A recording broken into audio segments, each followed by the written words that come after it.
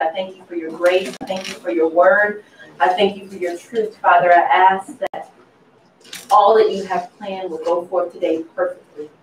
Father, I pray that the word would cut the hearts of the people, Father, and that repentance and healing would take place, Father. We thank you for being our rear and our front guard. We thank you that you sustain us. We thank you that there is none like you. Abba Yah, we give you all the honor, praise, and glory this day. Father, I ask that I would be your trumpet today, that I would be your tool, Father, that I would be your instrument for your people. Father, I thank you for loving me. I thank you for loving my family. I thank you for the place in which you've called us and the work that you've called us to do. Yes. Abba Yah, I pray that you will be glorified in all things, and we give you all the honor, all the praise, all the glory this day. And in Yeshua HaMashiach, we pray. Hallelujah. Amen. Hallelujah. All right. So we'll just jump right in. Josiah, I'm live. Yes. Okay, thank you. Today is the part 2 of part 1, the power of obedience. Suited and Booted is the subtitle. So if we recap over part 1, we have to remember that God calls us to be like his word. God calls us to be like his word. We looked at Exodus 24:7. Then he took the book of the covenant and read in the hearing of the people. And they said, all that Yahuwah has said, we will do and be obedient. We talked about having to embrace our occupation. And we said, what can obedience be likened to? What can we liken obedience to? We talked about the law of worship, which says that we are changed neurobiologically and characterologically to become like what we admire, worship, and spend time watching and assimilating. Like we become like that. Last time we talked about what it means to listen and to hearken, and it is like one who on the knock of the door comes to listen to who it is. It is the definition of a porter being on duty, and that's what we talked about. A porter is a person stationed at the door or gate to admit or assist those that are entering. And that is where we left off. And part 2 is being suited and booted. So you are a priest of Yah. You are a porter. You are at the door. What should you be wearing?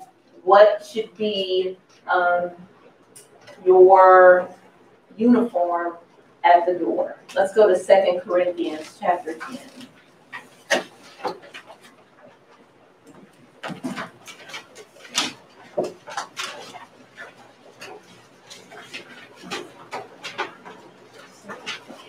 Second Corinthians chapter 1. Hallelujah. We're going to start at verse 3.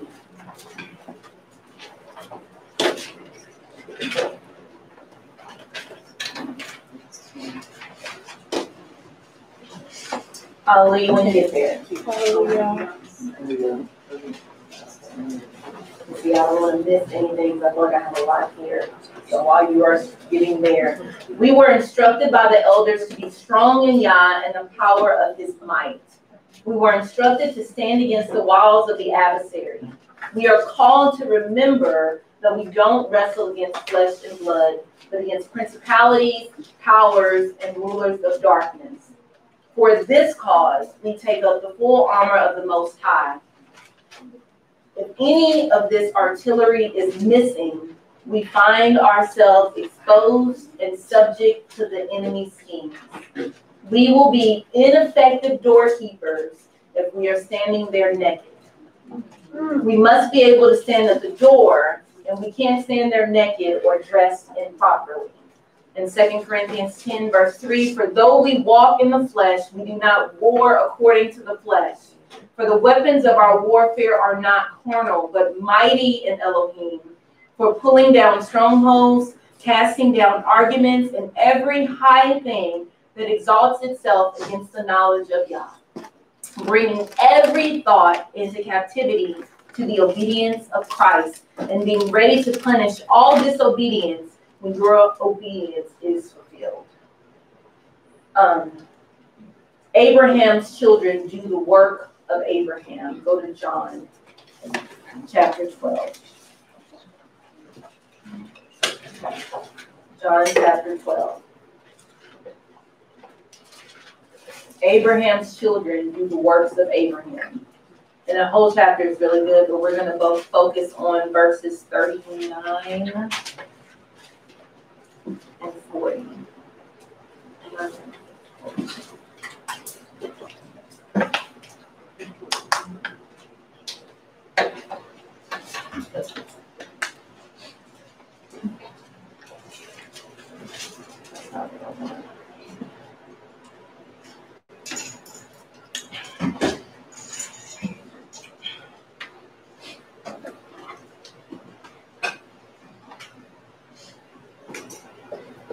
John 8, sorry, John 8:39. I was like, no, that's not what. That is not it. Yeah. It's all good. John chapter 8.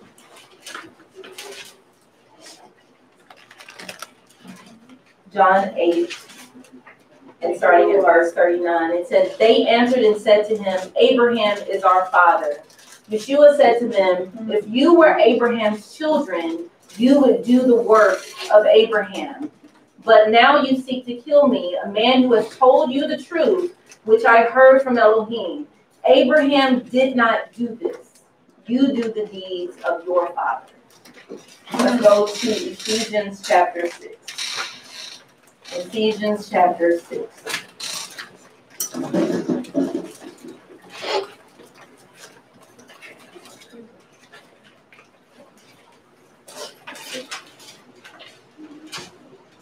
Ephesians chapter 6, starting in verse 10.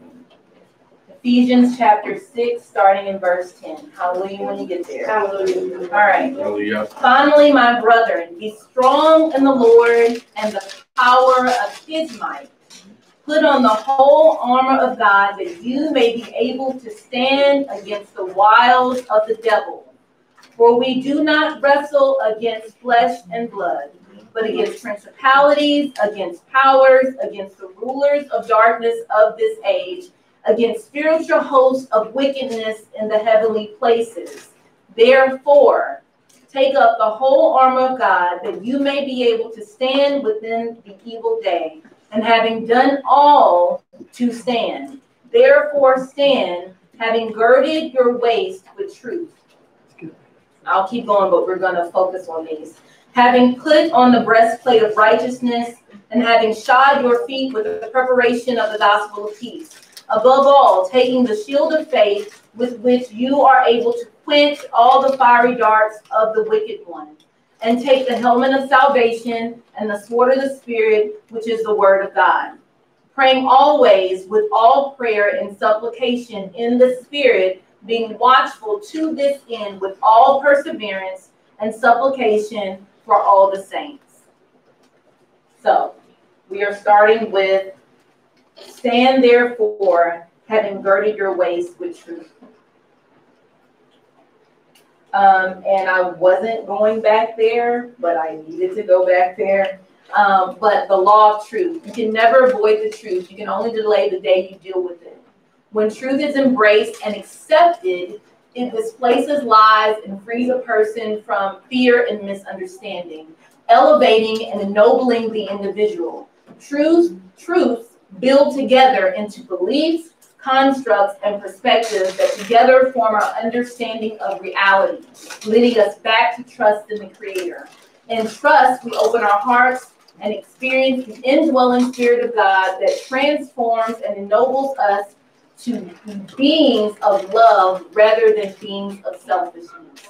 All truth comes from God, and if followed, will lead back to God. When truth is rejected, our understanding is confused.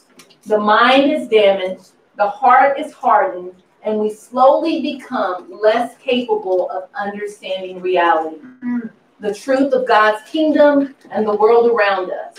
Such individuals will one day face the truth, but it will be painful and destructive to them as they still hate the truth. and want to flee from them, even begging the mountains to hide them from reality. But he's saying, put it on as a belt, to wear truth.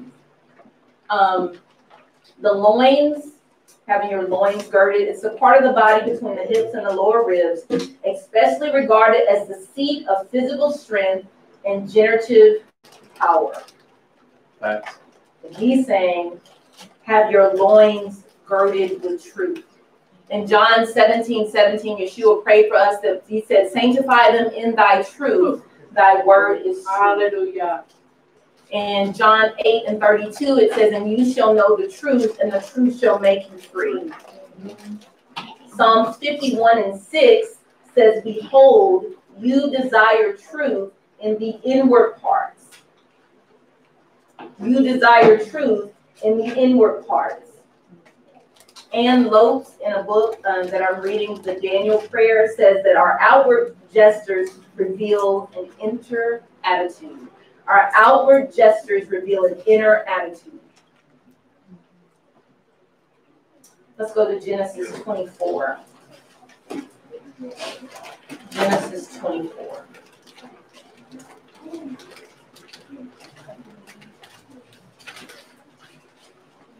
Genesis 24, starting in verse 27, is the first time that truth is used.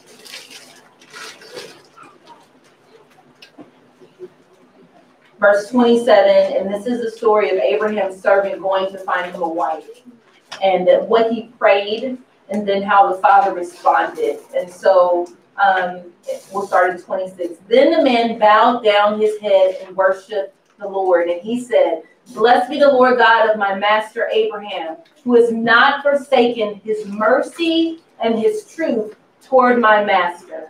As for me, being on the way, the Lord led me to the house of my master's brother. So that is the first time it's used. Truth is emet, and when you break it down or you get to the root word, it's like amen. And that is first used in Genesis 15. Genesis 15:6.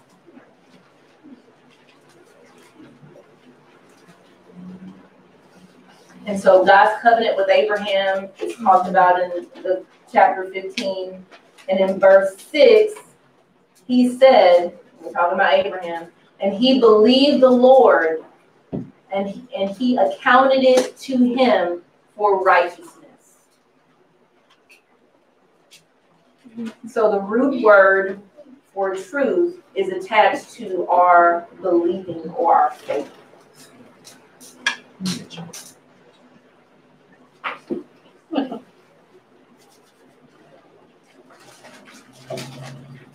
Okay.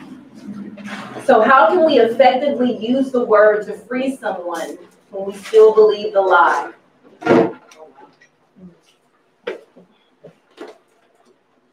To keep defending the lie. Where are we going defending a lie? We're going nowhere. It's hard to wear the belt of truth when we haven't addressed the lie. And that's just the first thing he tells you to put on is truth. And so we think about our brothers and sisters who are not, who have no knowledge of the truth, because we know that all truth comes from the source. And so there's no way to be dressed, because the first thing he tells you to put on is truth. That's your start, is the truth.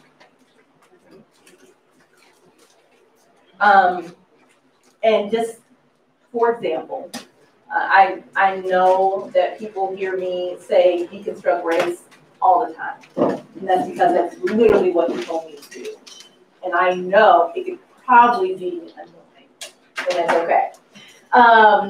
Because it almost makes me appear anti-Black. I get that. I get that. Okay. But if you see where I'm going, when I say deconstruct race, I liken that to the father having to ask Eve, who told you you were naked? Who told you you were black? And that was all that you were. Who minimized you to a color? Wow. So they constructed a system based on a false narrative to oppress, belittle, divide, and hide the truth. Black according to the world, but who are you according to Christ? So if I'm only stopping there, then I can't get to who you really are. And so we miss our identity because we're clinging to a term from an oppressor. So that's why I'm like, deconstruct race. Right. Go ahead. Not because I'm anti-black, but because it's a lie and you minimize me. Right. Go ahead. Tell it like it is, man. In the book, The Fallacy of Race, Montague says we must constantly be on guard against subscribing to a lexicon of unsound terms of which we elect ourselves guardians and make ourselves the prisoner of our own vocabulary. That's good right there now.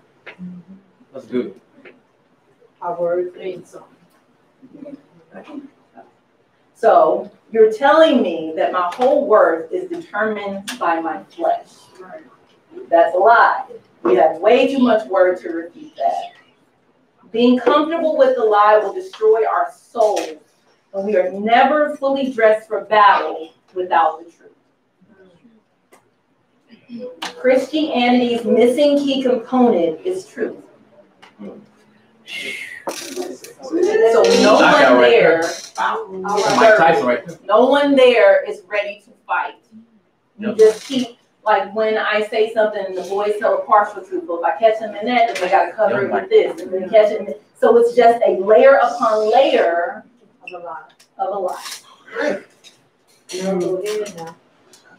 Christianity's missing key component is truth. Hebrews.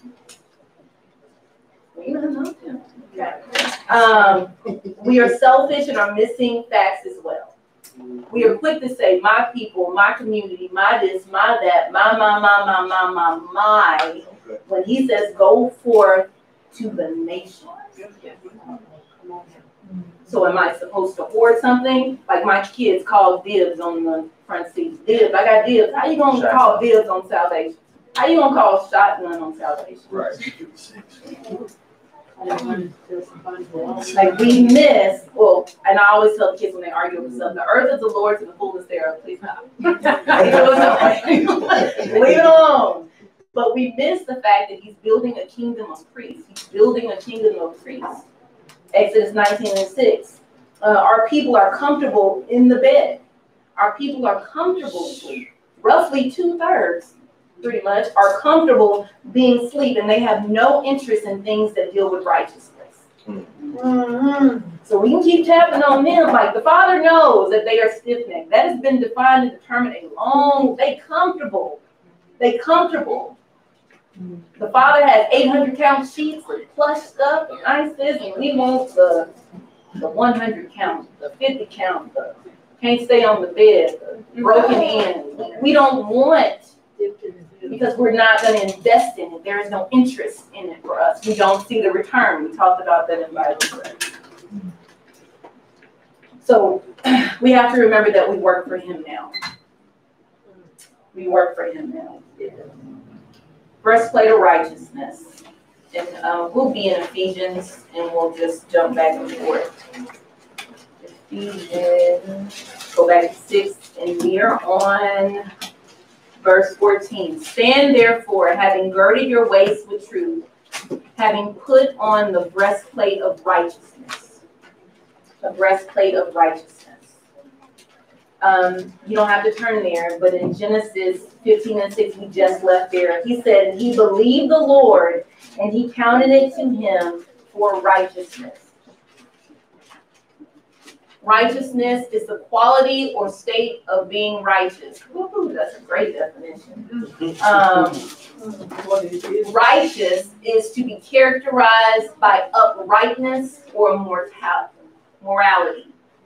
right or justifiable, acting in an upright, moral way, virtuous.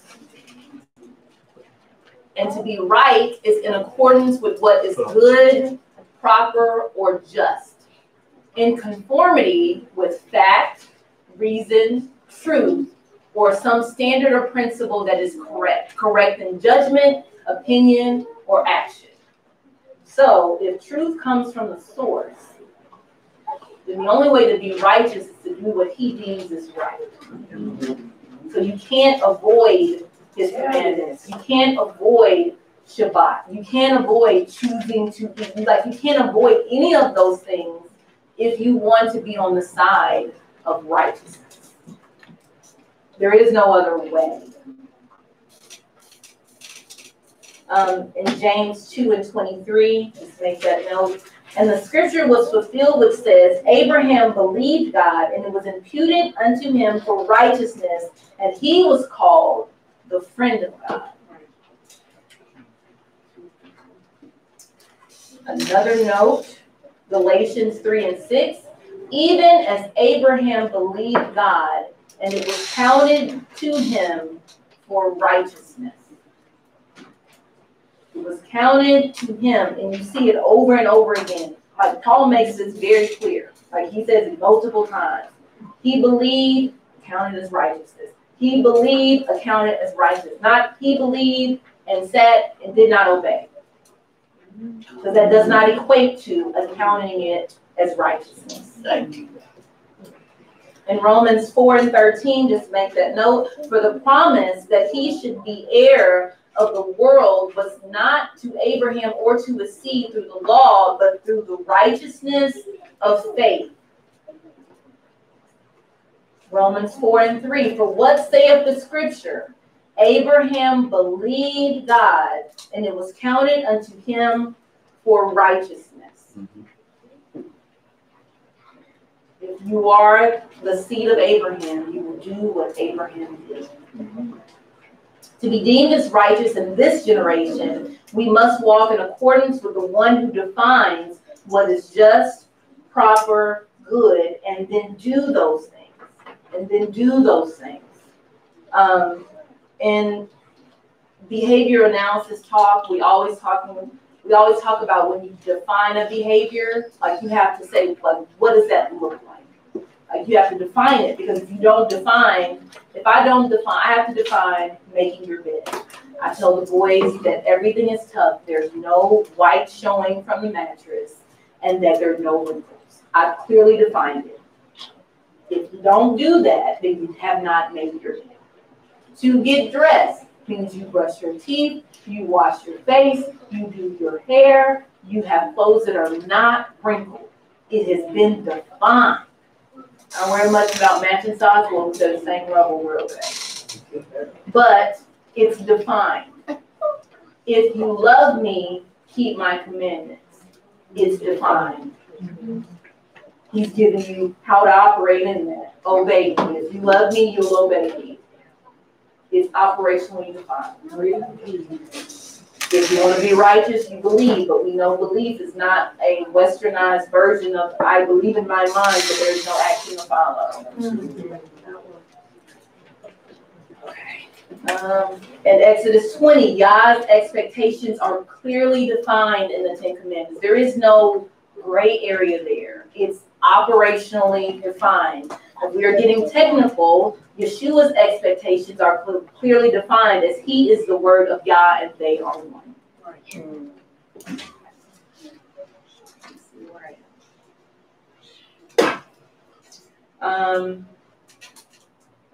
And I just kind of, it's okay. New covenant does not mean a new law, so we can't say it's done away. There's a new covenant. He didn't say there's a new law. There's a new covenant. So you can't say it's done away. Right? Say it again. There's a new covenant.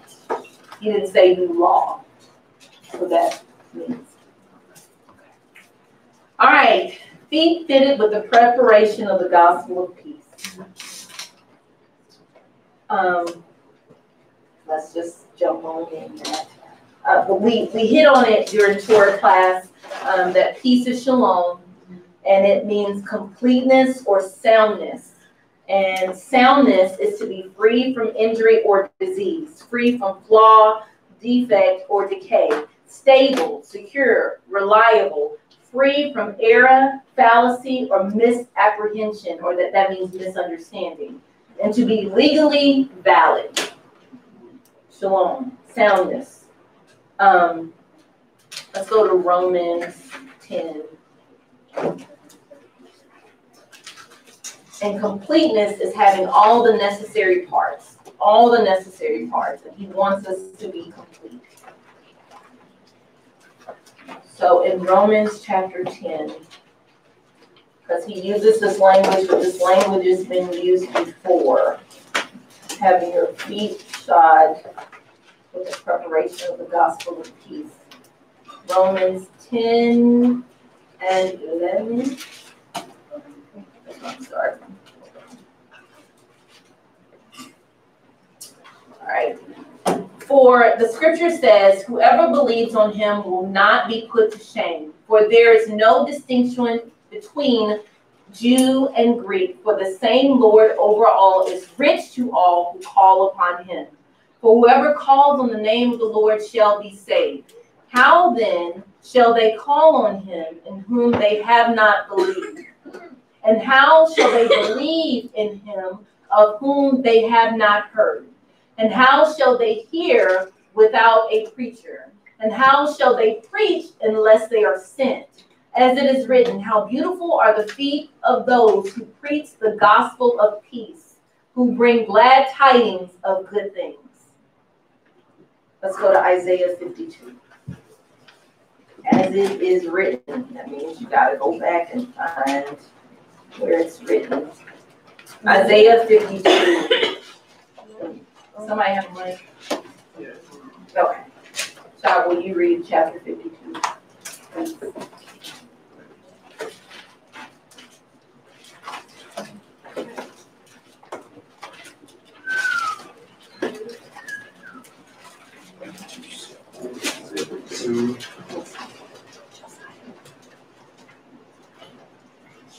Verse 1. Yes, sir. Awake, awake, put on thy strength, O Zion. Put on thy beautiful garments, O Jerusalem, the holy city. For henceforth there shall no more come into thee the uncircumcised and the unclean. Shake thyself from the dust, arise and sit down, O Jerusalem. Loose thyself from the bands of thy neck, O captive daughter of Zion. For thus saith the Lord, ye have sold yourselves for naught, and ye shall be redeemed without money. For thus said Yahuwah Elohim, my people went down aforetime into Egypt to sojourn there, and the Assyrians oppressed them without cause.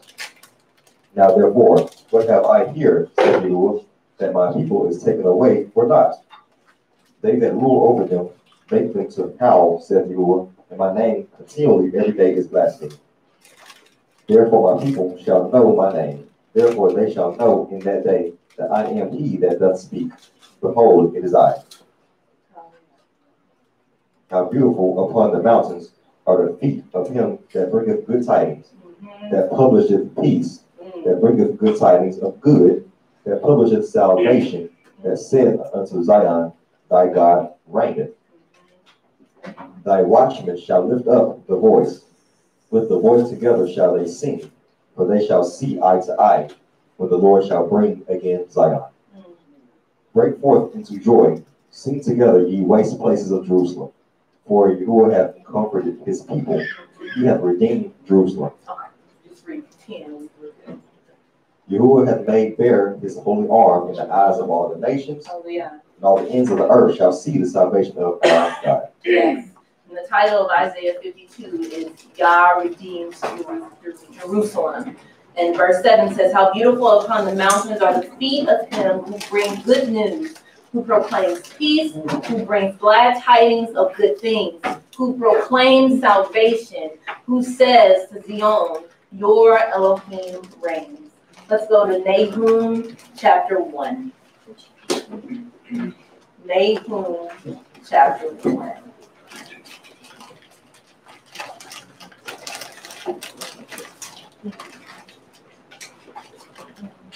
Nahum is between Micah and Habakkuk. I know, right? You can read Nahum.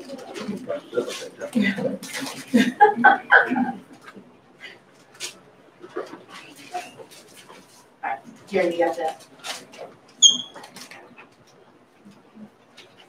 Read that whole chapter, please. For real. For real. Yes, because I said it last time, but I'll stop. Nahum, Nahum. chapter 1, verse 1. The burden of Nineveh. The book of the vision of Nahum the Elkoshite. Yah is jealous. Yahweh revengeth. Yahweh revengeth and is furious. Yah will take vengeance on his adversaries, and he reversed wrath for his enemies. Okay, he reserves wrath for who? His enemies. For who? His enemies. So in order to not get his wrath, you must not be defined or deemed as an enemy. As an enemy. So you got to be righteous according to his standard. But the wrath is reserved for enemies. Enemies. Yah is slow to anger and great in power, and will not at all acquit the wicked. Yah hath his way in the whirlwind, in the storm, and the clouds are the dust of his feet. He rebukes the sea and maketh it dry. He drieth up all the rivers. Bashan languish, and Carmel and the flower of Lebanon languish. The mountains quake at him, and the hills melt, and the earth is burned at his presence. Yea, the world and all that dwell therein. Who can stand before his indignation? Who can abide in the fierceness of his anger? His fury is poured out like fire, and the rocks are thrown down by him. Yah is good, a stronghold in the day of trouble, and he knoweth them that trust in him. Hallelujah. For with an overrunning flood he will make an utter end of the place thereof, and darkness shall pursue his enemies. What pursues his enemies? Darkness shall pursue his enemies. What do you imagine against Yah? He will make an utter end affliction, shall not rise up in the second time. For while they be folded together as thorns, while they are drunken as drunkards, they shall be devoured as stubble fully dry. There is one come out of thee that imagineth evil against Yah. A wicked counselor, thus saith Yahweh, though they be quiet, and likewise many, yet thus they shall be cut down when he shall pass through. Though I have afflicted thee, I will afflict thee no more. Hallelujah. For now I break his yoke from off thee, and will burst thy bonds in sunder. Hallelujah. And Yah hath given a commandment concerning thee, that no more of thy name be sown. Out of the house of thy gods will I cut off the graven image and the molten image. I will make thy grave, for thou art vile. Behold upon the mountains the feet of him that bringeth good tidings, that publisheth peace. O Yehuda, keep thy solemn feast, perform thy vows. For the wicked shall no more pass through thee, he is utterly cut off. Hallelujah. Hallelujah. So our feet should be shod with a preparation of the gospel of peace. And he knew that it was written, and we have to go back and see what was written about that peace. So shield of faith. Shield of faith. So it says, taking the shield of faith in which you are able to quench all the fiery darts of the wicked one. Our faith should be in his faithfulness. We won't read all of these, but these are just verses on that. His faithfulness. Let me go to, and the shield. So I'm going to go to Genesis 15 and 1. Genesis 15 and 1. It says, and after these things, the word of the Lord came to Abram in a vision, saying, do not be afraid, Abram. I am your shield, your exceedingly great reward. I am your shield, your exceedingly great reward. So he's telling us, like in Ephesians, we're being encouraged to have on the entire armor. Not once do they say anything about tzitzits. Or how long your dress is, or how long your hair is, or if you have on pants. That is not mentioned in here. Because he says that the fight is not a physical one, it's a spiritual one.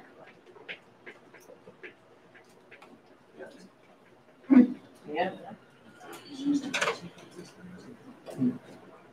All right, we might go through all of them. It is a lot. 2 Samuel 22. 2 Samuel 22.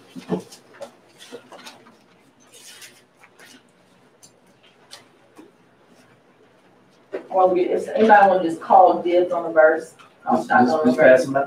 Just say read it. Okay. Yirmiyahu will get Psalms 3:3 and 5 and 12.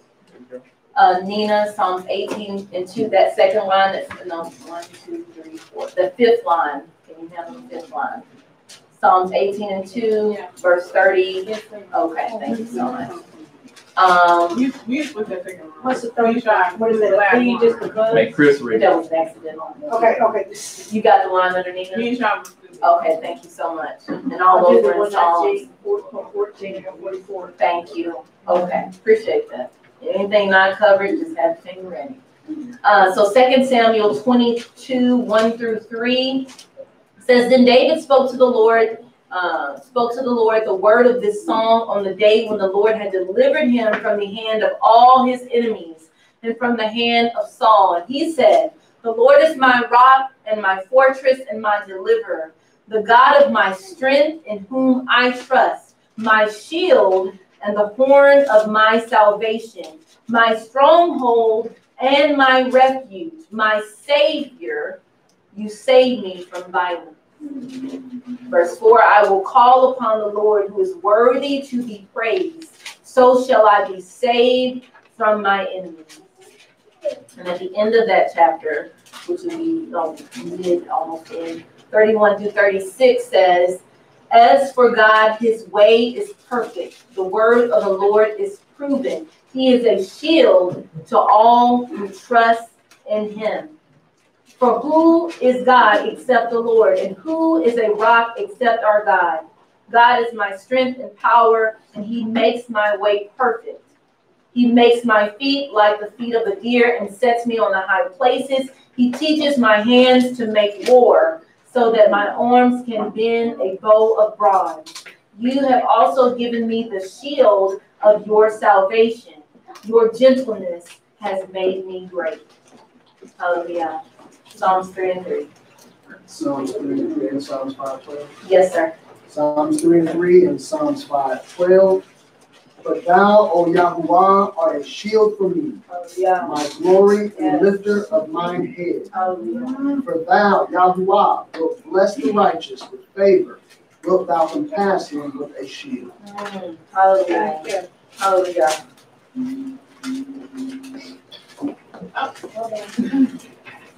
All right. Psalms 18 and 2. The Lord is my rock, my fortress, and my deliverer. My God is my rock in whom I take refuge. He is my shield and the horn of my salvation, my stronghold. Hallelujah. And then Psalms 18 and 30. As for God, his way is perfect. The word of the Lord is flawless. He is a shield for all who take refuge in him. Hallelujah. And Psalms 18 and 35. You give me your shield of victory, and your right hand sustains me. Hallelujah. You stoop down to make me great. Hallelujah. Psalms 28 and 7.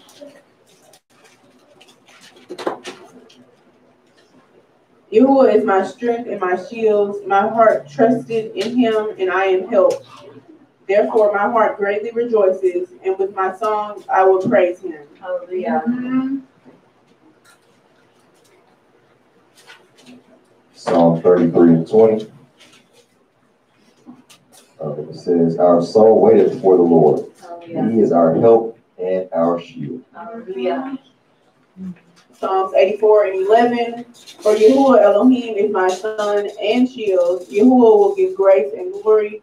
No good thing will be withheld from them that walk uprightly. Hallelujah. Psalm 91:4. He shall cover thee with his feathers, and under his wings shalt thou trust. His truth shall be thy shield and buckler. Yes. And so you see everybody in the yard with Psalms 91, Psalms 91, Psalms 91. Right. That's right. But have you trusted? Are you trusting? No. Right. Like plastering it on your door means absolutely nothing if you're not applying it. You haven't even really read the verse because something should trigger a turn. All right. You know, but you see it everywhere. You see Psalms 91 everywhere, but he is a shield to those who trust. He is a shield to those who Hallelujah. Confidence in him. Yes. Psalms 115:9-11. O Israel, trust in Yahuwah. He is their help and their strength, or their shield. O house of Aaron, trust in Yahuwah. He is their help and their shield. Ye that fear Yahuwah, trust in Yahuwah. He is their help and their shield. Hallelujah. Hallelujah. Hallelujah. Psalms 119:114. You are my hiding place and my shield. I hope in your word. Yes. Psalms 144:2. My loving kindness and my fortress, my high tower and my deliverer, my shield and the one in whom I take refuge, who subdues my people under me. Proverbs 2:7. Yes. He stores up sound wisdom for the upright. He is a shield to those who walk uprightly. Hallelujah. Proverbs 30:5. Every word of God is pure. He is a shield to those who put their trust in him. Yes. Hallelujah. And a definition. Shield is a broad piece of defensive armor carried on the arm, one that protects or defends. So in order to have God as a shield, he has to be really, really, really close to you. And it's defensive. You play basketball, you know about defense.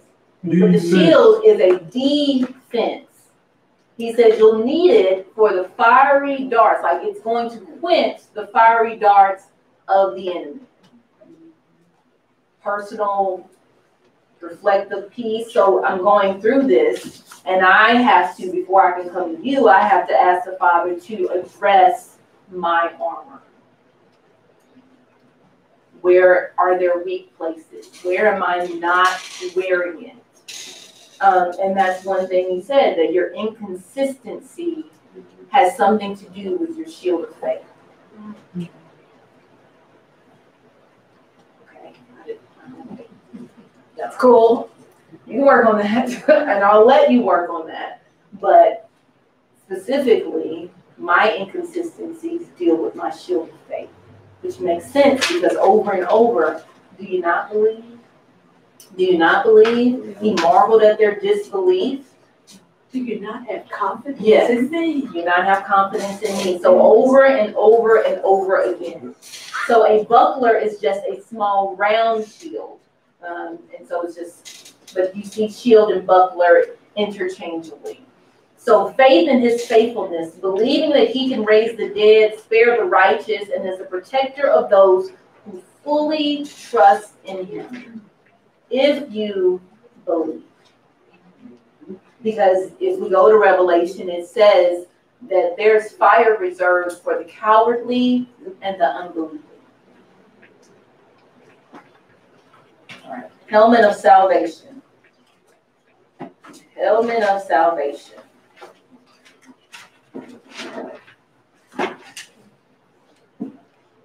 Let's go to 1 Peter, please. 1 Peter.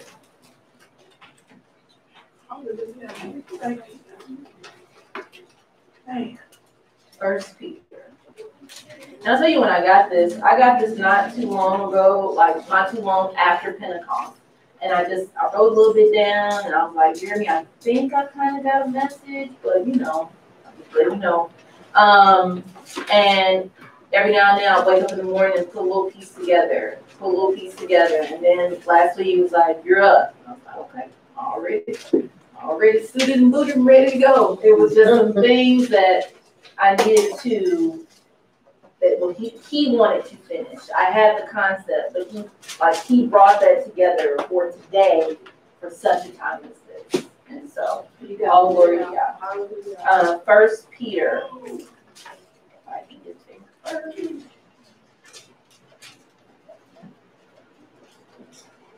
And I invited my mom again. I'm just gonna keep knocking. And then share the miss video. you in assembly. Yes, ma'am. She called and said she'd go me 3 times. All right, so 1 Peter chapter 3, starting in verse 17. For it is better, if it is the will of God, to suffer for doing good than for doing evil.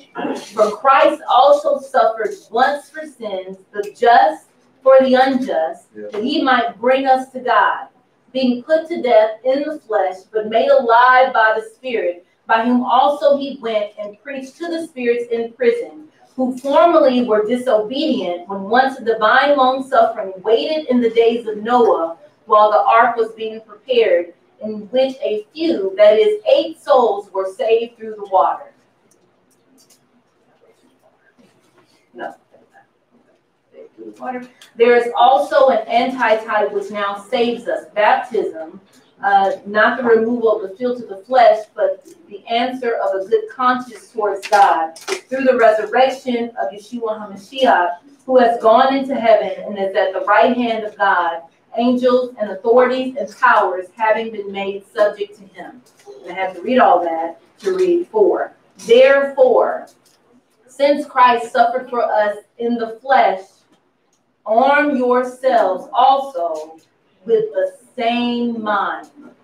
For he who has suffered in the flesh has ceased from sin, that he no longer should live the rest of his time in the flesh for the lust of men, but for the will of Elohim. And so we talk about our struggles, and we talk about things that we are going through. And what the Father brought to mind was Hebrews 12 and 4. Hebrews 12 and 4. Hebrews 12 and 4. And I'll start in verse 3. For consider him who endured such hostility from sinners against himself, lest you become weary and discouraged in your souls. You have not resisted to bloodshed, striving against sin. Right, like you ain't going that hard. Like you ain't in blood, striving against sin. But we know who did. Luke 22 and 41. Luke 22 and 41. Like, no, you're not. So the hubby called a fast. Yes. He's not saying pray till there's drops of blood coming from your forehead. So you have not strived that hard to get rid of whatever it is. Like you ain't going that hard. Who does not? Because we're too comfortable. So Luke 22:41. Well, we'll start at 39. Coming out, he went to the Mount of Olives as he was accustomed, and his disciples also followed him. So he is used to praying. He's used to praying. And when he came to the place, he said to them, pray that you may not enter into temptation. And he was withdrawn from them about a stone's throw, and he knelt down and prayed, saying, Father, if it is your will, take this cup away from me. Nevertheless, not my will, but yours be done. Then an angel appeared to him from heaven, strengthening him.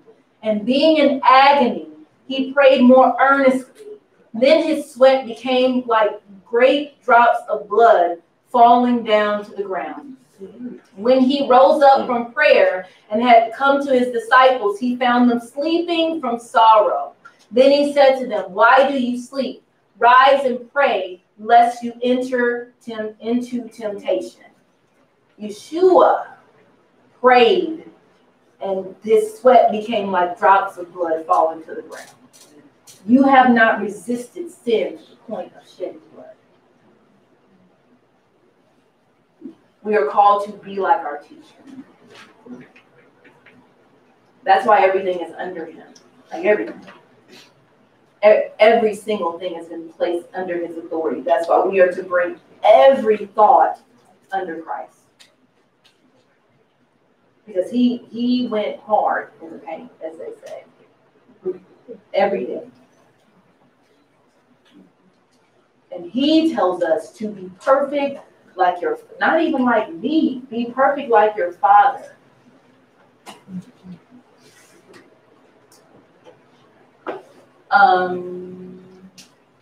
The helmet of salvation is the mind of Christ.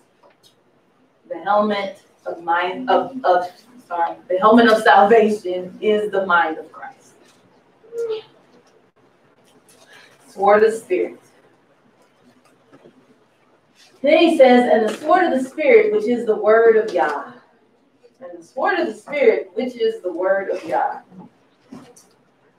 And y'all can just write these down. I'm not making you turn, but I'm going to read. Mark 7:13, making the word of God of none effect through your tradition, which you have handed down, as many such things you do.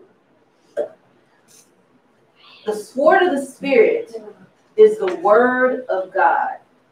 But you have made the word of God of none effect through your tradition. Okay. Do you have a sword? That's right. That's right. Now this, Luke 8:11. Now this parable, the parable is this. The seed is the word of God. The sword of the Spirit is the word of God. The seed is the word of God. If you don't have the word, you can't have fruit. You don't have the seed, which means no stem, no root, no fruit. Luke 8:21. But he answered and said to them, my mother and my brother are these who hear the word of God and do it.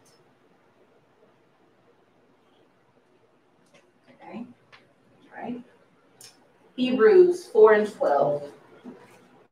Hebrews 4:12.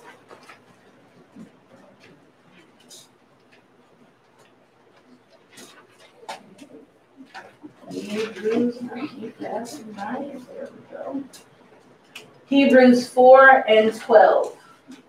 We'll start in 11. Hallelujah when you get there. Hallelujah.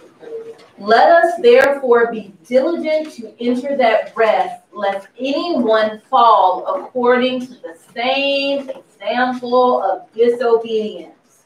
For the word of God is living and powerful, and sharper than any two-edged sword, piercing even to the division of soul and spirit, and of joints and marrow, and is a discerner of the thoughts and intents of the heart.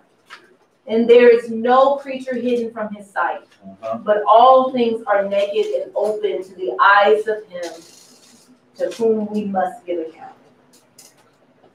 The sword of the Spirit is the word of God. How big is your sword, and are you using it correctly? How big is your sword, and are you using it correctly? Our hands, our mind, and our heart must be ready to cut like Peter, but not cut like Peter. What do you mean? In John 18:10, then Simon Peter, having a sword, drew it and struck the high priest's servant and cut off his right ear. The servant's name was Malchus. So before verses after. In Acts 2:37, and when they heard this, they were cut to the heart and said to Peter and the rest of the apostles, men and brethren, what shall we do? So you got to cut like Peter, but not cut like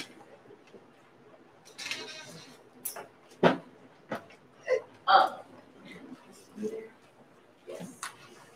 In 2 Corinthians 2:17, for we are not as so many peddling the word of God, but as of sincerity, but as from God, we speak in the sight of God in Christ. So there are some, of course, that we know that peddle the word. In 2 Corinthians 4:2, but we have renounced the hidden things of shame, not walking in craftiness, nor handling the word of God deceitfully, but by manifestation of the truth, commending ourselves to every man's conscience in the sight of God. So no, we're not peddling the word, and we're not handling it deceitfully, because you'll end up cutting yourself. That's this is forward. Misaligned and mishandled. 1 Thessalonians 2:13. For this reason, we also thank God without ceasing, because you have received the word of God, which you heard from us. You welcome it, not as the word of men, but as it is in truth, the word of God, which also effectively works in you who believe. The word works in those who do what? They believe. They believe. But it also has to be received in truth.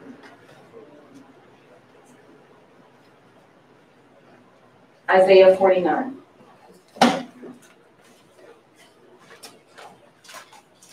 Isaiah 49.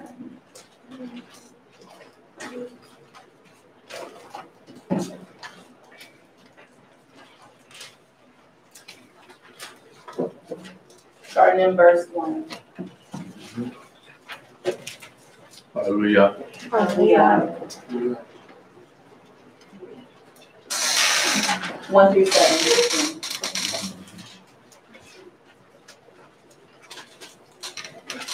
Isaiah 49, verse 1 through 7. Listen, O isles, unto me, and hearken, ye people from far.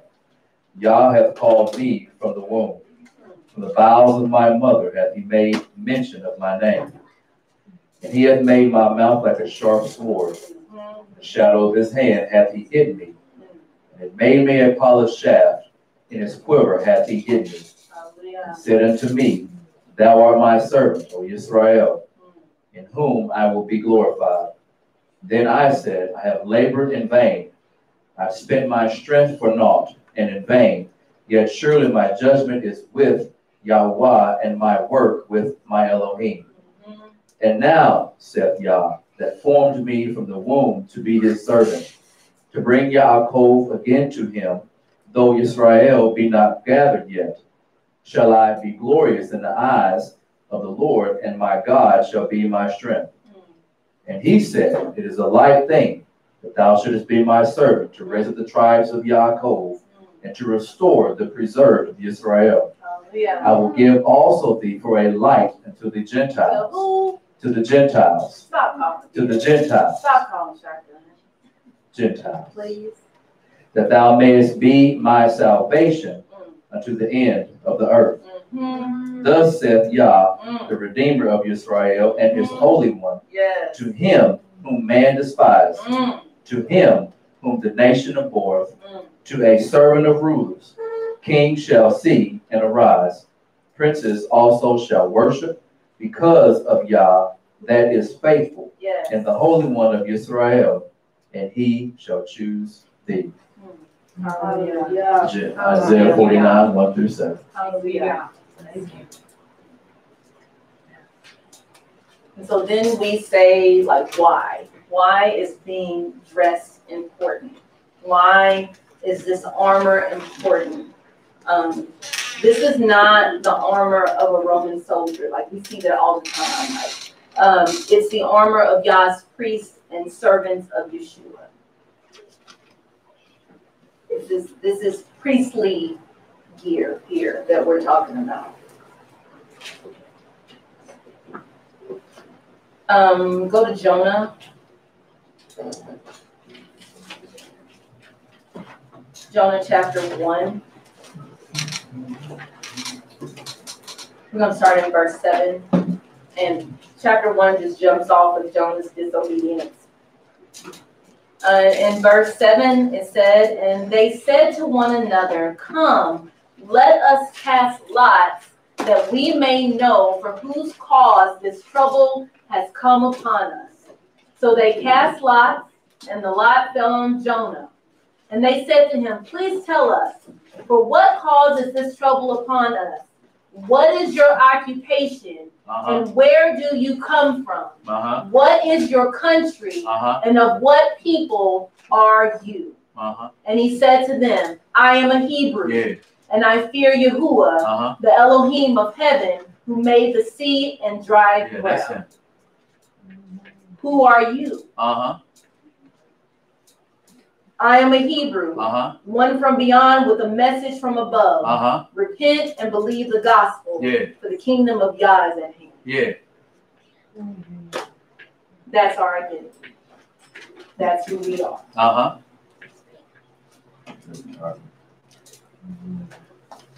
And therefore, you need to be dressed.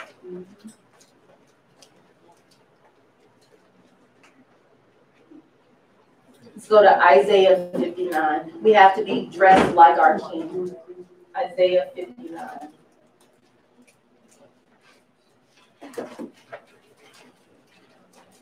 Shah, will you read Isaiah 59?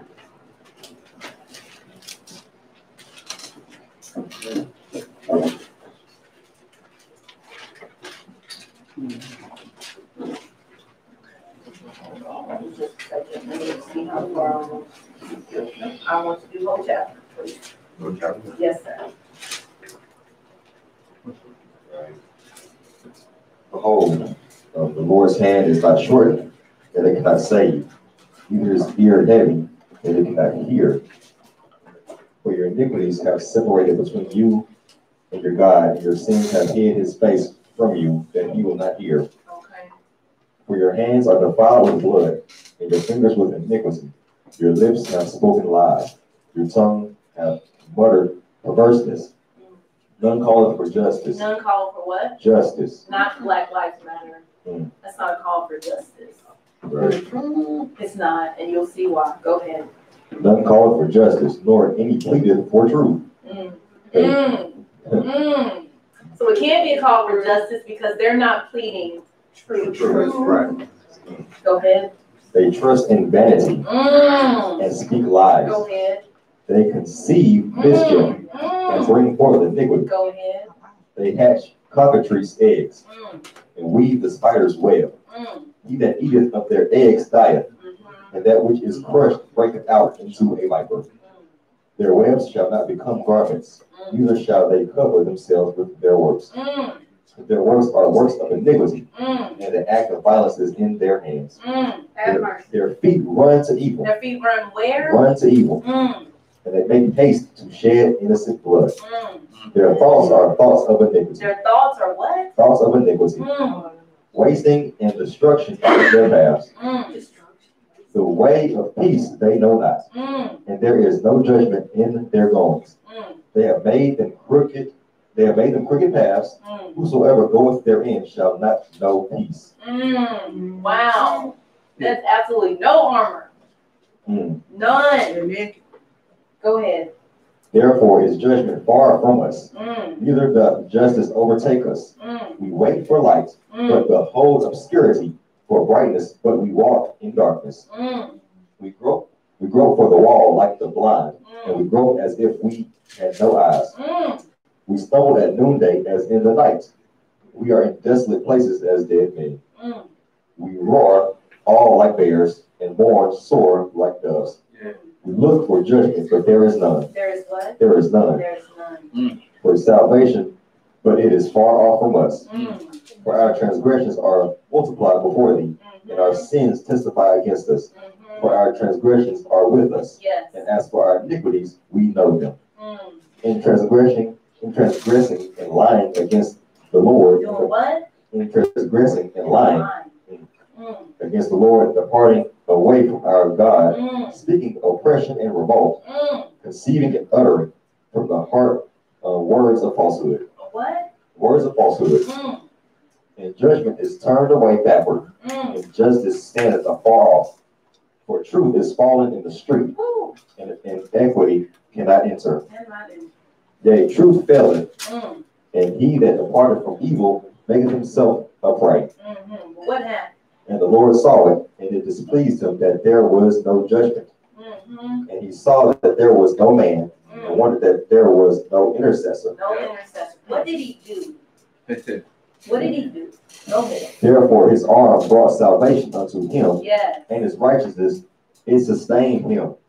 For he put on righteousness as a breastplate. Say that one more time. He put on righteousness as a breastplate. So he's not telling us to do anything that he hasn't already done. Go ahead. Say that again. For he put on righteousness as a breastplate. Yes. And a helmet of salvation upon his head.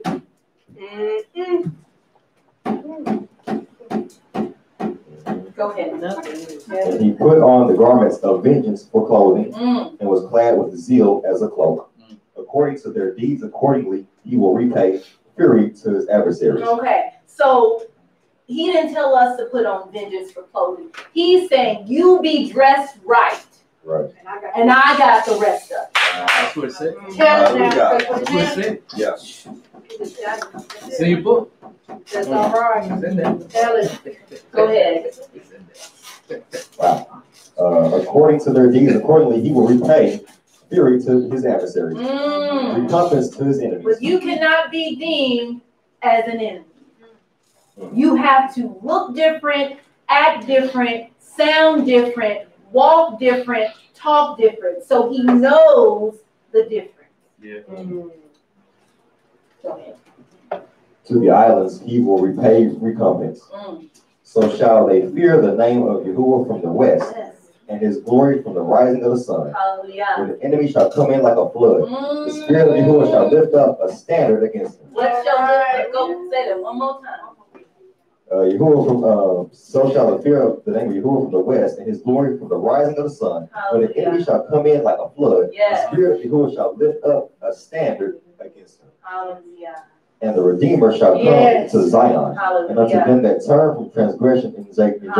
Said Yahuwah, as for me, this is my covenant with them, said Yahuwah. My spirit that is upon thee, and my words which I have put in thy mouth, shall not depart out of thy mouth, nor out of the mouth of the seed, nor out of the mouth of thy seed's seed, said Yahuwah, from henceforth and forever. You are Abraham's seed. You will do the work of Abraham.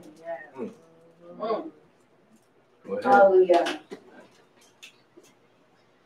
But before we can go forth as a nation, we need clean garments. Go to Zechariah chapter 3.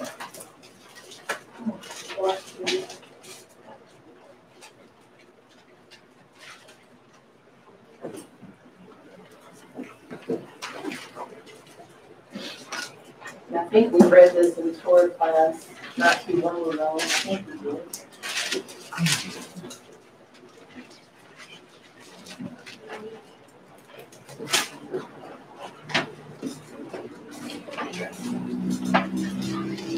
All right, Zechariah chapter 3. Then he showed me Joshua the high priest standing before the angel of the Lord, and Satan standing at his right hand to oppose him. The adversary is an accuser of the brethren. And the Lord said to Satan, the Lord rebuke you, Satan. The Lord who has chosen Jerusalem rebuke you. Is this not a brand plucked from the fire? Now Joshua was clothed with filthy garments. We have a high priest standing for the angel of the Lord in filthy garments, and was standing before the angel. Then he answered and spoke to those who stood before him, saying, take away the filthy garments from him. And to him he said, see, I have removed your iniquity from you, and I will clothe you with rich robes. And I said, let them put a clean turban on his head. And they put a clean turban on his head, and they put the clothes on him, and the angel of the Lord stood by. The angel of the Lord admonished Joshua, saying, thus says the Lord of hosts, if you will walk in my ways, if you will keep my command, then you shall also judge my house, and likewise have charge of my courts. And I will give you places to walk among those who stand here.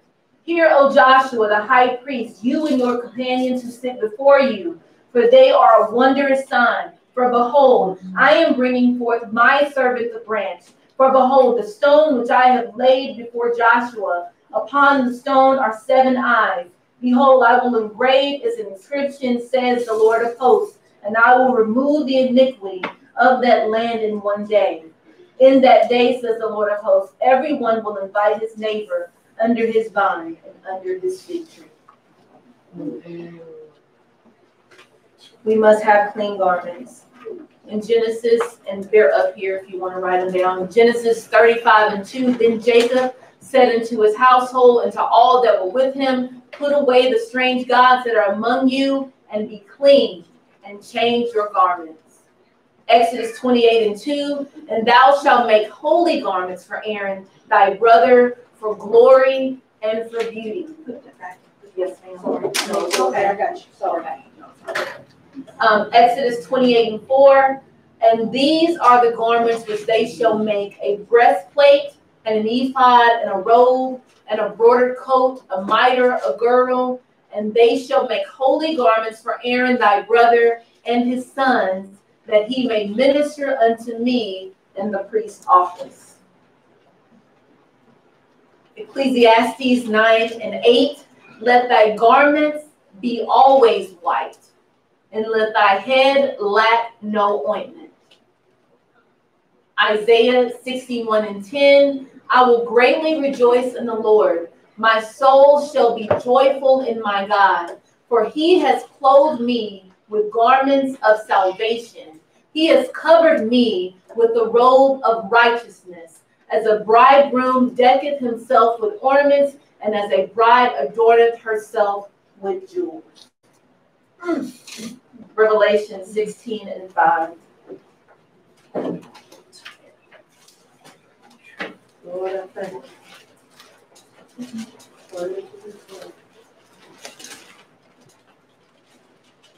Revelation 16 and 15. I said 5. Revelation 16:15. And we'll start at 12. Hallelujah when you get there. Hallelujah. All right. Then the sixth angel poured out his bowl on the great river Euphrates, and its water was dried up, so that the way of the kings from the east might be prepared. And I saw 3 unclean spirits like frogs coming out of the mouth of the dragon, out of the mouth of the beast, out of the mouth of the false prophet. For they are spirits of demons, performing signs which go out to the kings of the earth and of the whole world, to gather them to the battle of the great day of God Almighty. Behold, and his response to all that is, behold, I am coming as a thief. Blessed is he who watches and keeps his garments, lest he walk naked and they see his shame.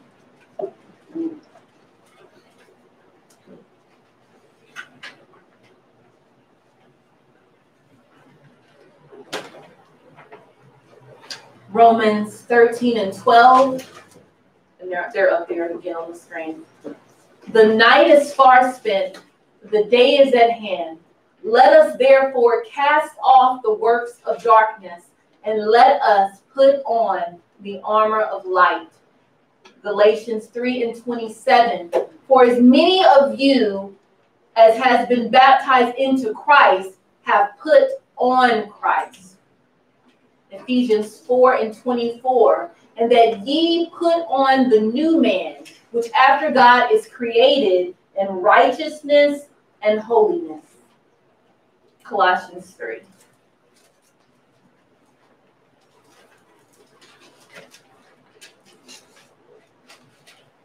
I remember that order. Galatians, General Electric Power Company. Galatians, Ephesians, Philippians, and Colossians. The electric power company. Colossians 3.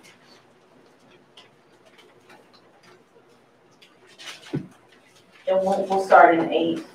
Hallelujah when you get there. Hallelujah. But now you yourselves are to put off all these: anger, wrath, malice, blasphemy, filthy language out of your mouth. Do not lie to one another, since you have put off the old man with its deeds, and have put on the new man, who is renewed in knowledge according to the image of him who created him, where there is neither Jew nor Greek, circumcised nor uncircumcised, barbarian, Scythian, slave nor free, but Christ is all and in all.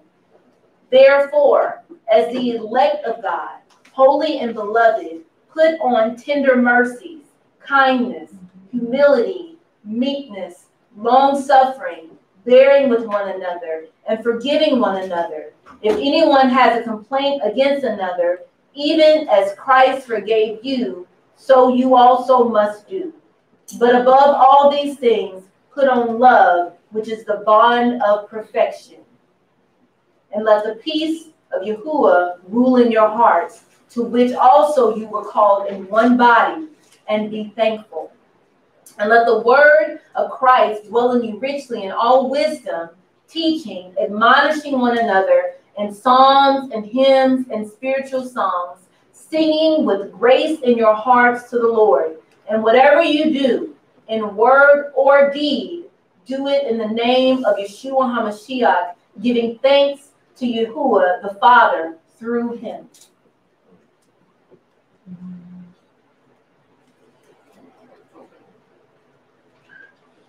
So, suited and booted, we fight. But we must be dressed to fight. We've got to be dressed.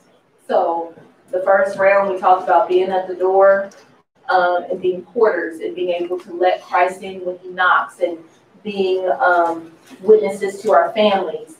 And this time we're talking about what you need to be wearing to be standing at the door. 1 Corinthians 9:26. Therefore I run, thus not with uncertainty. Thus I fight, not as one who beats the air. Like you see those fights where they just swinging in the air, ain't hitting nothing. That's not strategic. That's not planned. You're unprepared. You're not ready. You will lose. 1 Timothy 6:12. Fight the good fight of faith. Lay hold of on eternal life, to which you were also called and have confessed the good confession in the presence of many witnesses. And in 1 Timothy 4:7, it says, I have fought the good fight. I have finished the race. I have kept the faith.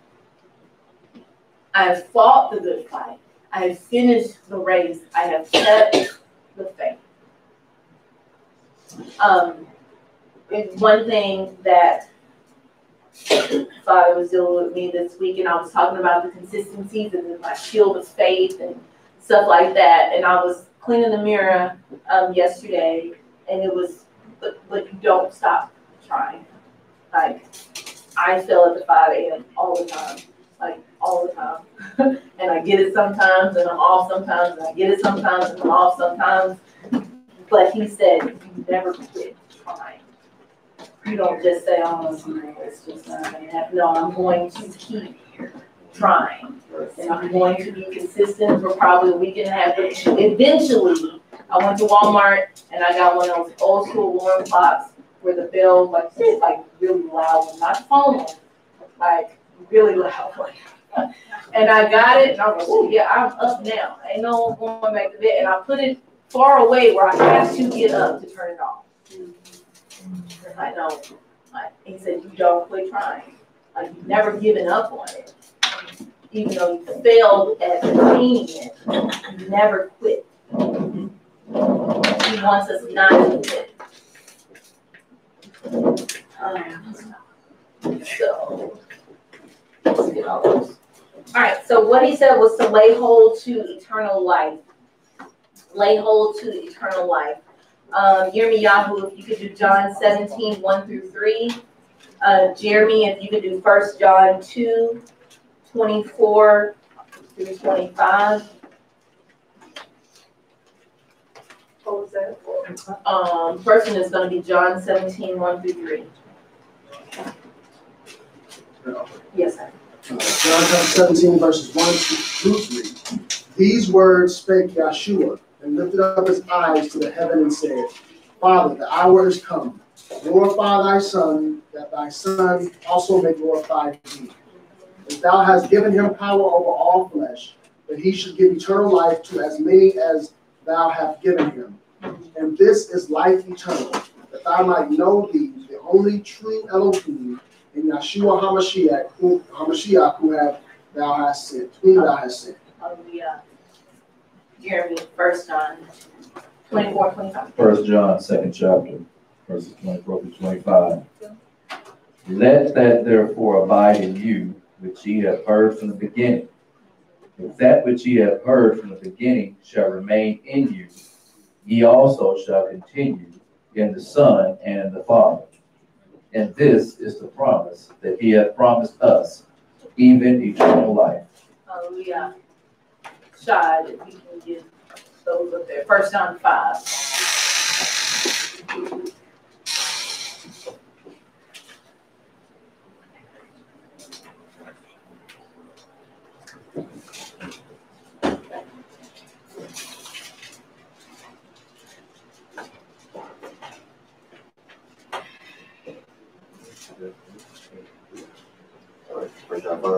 Yes.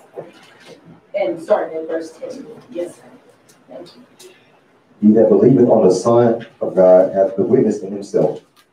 He that believeth not God hath made him a liar, because he believeth not the record that Elohim gave of his Son. And this is the record that Elohim hath given to us, eternal life. And this life is in his Son.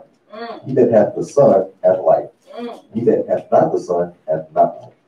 These things have I written unto you that believe on the name of the Son of Elohim, that you may know that ye have eternal life, and that ye may believe on the name of the Son of Elohim. And this is the confidence that we have in him, that if we ask anything according to his will, he heareth us. And if we know that he heareth us, whatsoever we ask, we know that we have the petitions that we desire of him. Hallelujah. Yes. And we know that the Son of Elohim has come and have given us an understanding that we may know him that is true. And we are in him that is true, even in his Son, Yeshua HaMashiach. This is the true Elohim and eternal life. Hallelujah. Little children, keep yourselves from idols. Amen. Hallelujah. So we talked about the armor and having feet shod and the helmet and the breastplate and the belt of truth and the shield of faith and having all that. But to truly be dressed, we have to have clean hearts. Let's go to Psalms 51 and 10. Psalms 51 and 10.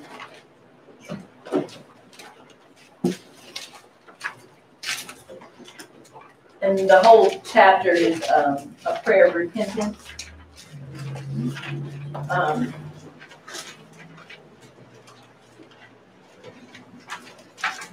Hallelujah, when you get there. Hallelujah.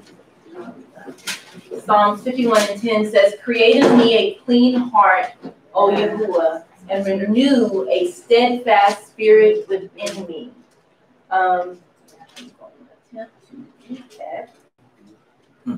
Looks like Lev Tahor Bara Li Elohim.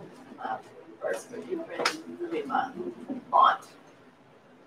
Nakon Kadash. Assistance on last words here. It's five.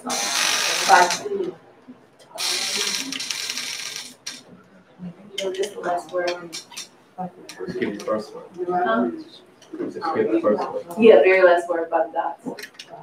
No, so you skip the first one. Will you read it all?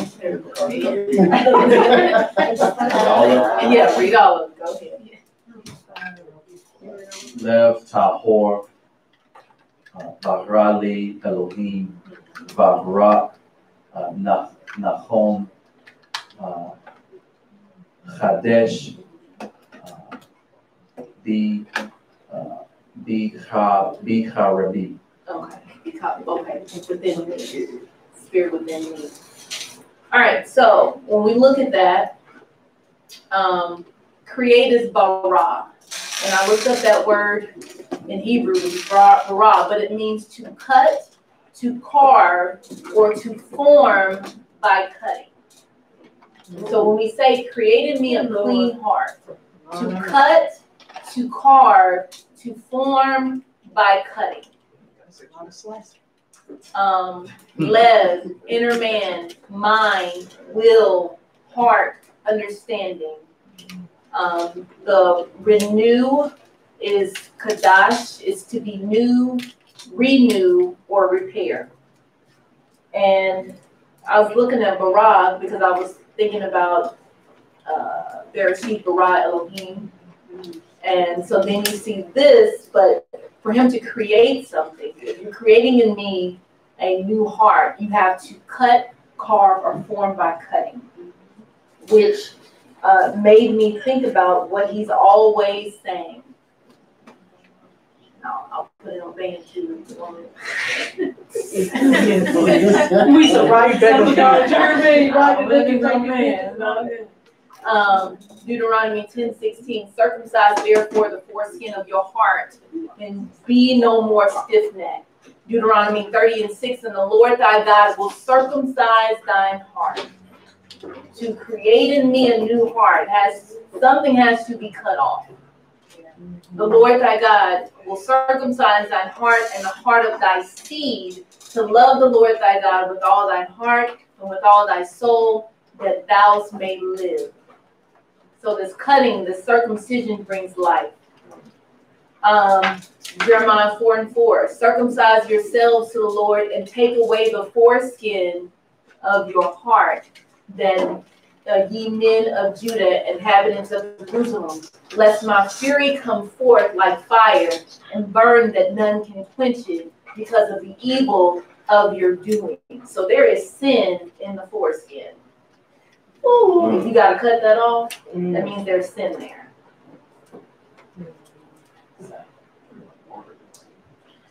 We'll go ahead and put it on hard. My name on it. As doorkeepers, as priests of Yah, we must be dressed appropriately. We may be missing pieces, and are some of our pieces they could be dirty. The word says that we can come boldly before him to acquire grace and mercy in our time of need. We have to allow him to assess our armor today. We have to ask him for what we need in order to be able to stand. And we need to ask him for what he knows that we need, that we don't know that we need. So we, again, have to allow Yeshua to assess our armor and our hearts. What we're going to do is we're going to worship for 14 minutes. And if you need prayer or help, you're more than welcome to come down. But this is you and him. This is you and him, and this is reflecting on your armor, your pieces, what's missing, what's broken, what needs repaired, what needs to be cleaned up. Because he says that we can come to him, and he will give us what we need. And so you know where you are, and you know what you need. But it's four songs, it's 14 minutes. Okay? Yeah. And before we do that, I'm going to pray, but I want to get the playlist up. Josiah, you can stop it.